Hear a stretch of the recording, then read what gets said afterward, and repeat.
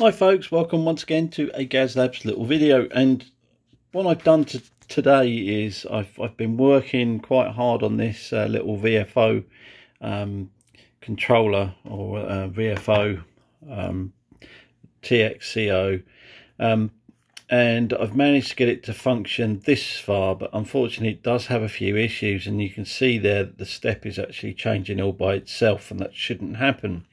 It should just happen when you press this, which it does, and it's causing all sorts of problems. The other thing is, as well, is that the calibration function doesn't seem to work properly, or as it should, and you know, that's a bit of an issue because I can't calibrate it. This part actually works. I can put it into the different modes. So in TX at the moment it's gone, you can see there it's gone into TX, and that's absolutely fine. It wants to stay there. The minute that I put it into receive, or the receiver mode, it's doing something really crackers and then suddenly pops back into TRX mode. I don't know what that is all about. I really just can't work it out at the moment.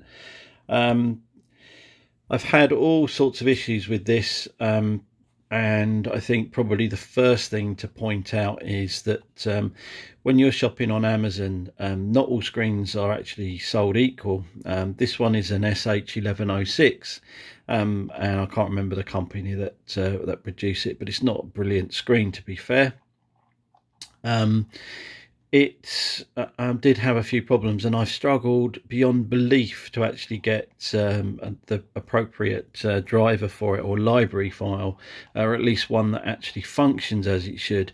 And I've managed to find one, I think, just by basically digging around the internet for about 3 or 4 hours, just trying to find one that would actually work for it. The symptoms were that pretty much 75% of the screen were complete white snow, and it was causing all sorts of hassles. I've now managed to get over that.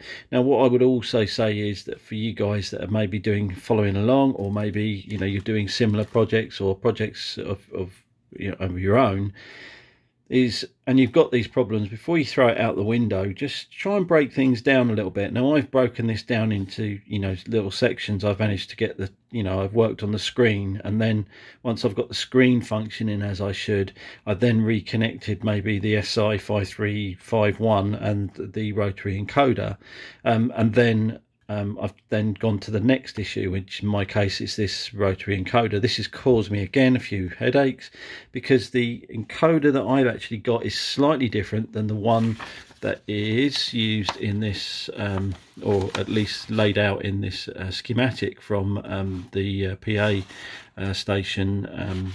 I think it's a Dutch station. He's basically done this, and I've been basically following along pretty much his tutorial. However, I've run into all sorts of problems, as I say, with just different parts.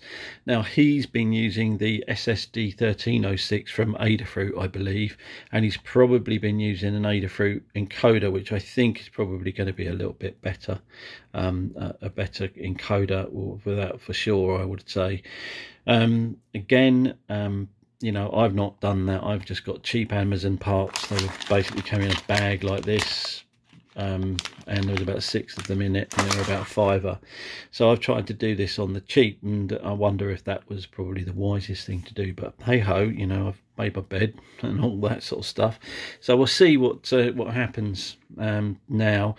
Funny enough, it is actually generating some signal. It's a bit sawtooth like, but I think I can work on that. Like I said before, I'll build it up. I'll start doing bit by bit, and then getting each of the functions to work. So at the moment I'm working on the encoder.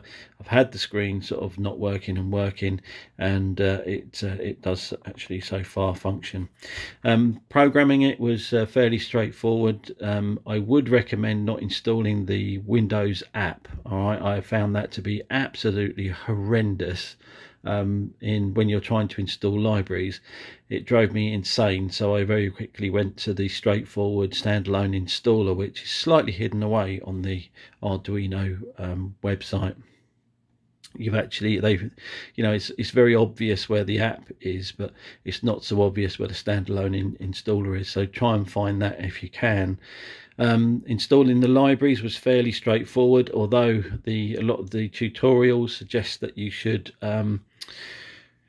put the use the library manager to install them. It didn't work for me. I found it better just to find the install folder and then just put the libraries directly in there, and then trying to get everything to reference one another is also very interesting, fun and games. So good luck with that. And as I say, if any of you guys out there are really good at coding, please leave some comments down below, because I'd love to talk to someone that is a good coder and can actually help me rectify some of the issues that I've actually got. That would be really good, because I'm really struggling, and I don't actually, I've never coded anything in my life. Closest I think I've ever got is probably HTML. Right, okay, so that being said, it's now getting on for I think 1 o'clock in the morning, I'm not sure, but I'm going to stick a fork in it and say it's done for now, and come back to it another time. Yeah, so again, thanks for watching, and yeah, see you next time. Thanks, bye bye.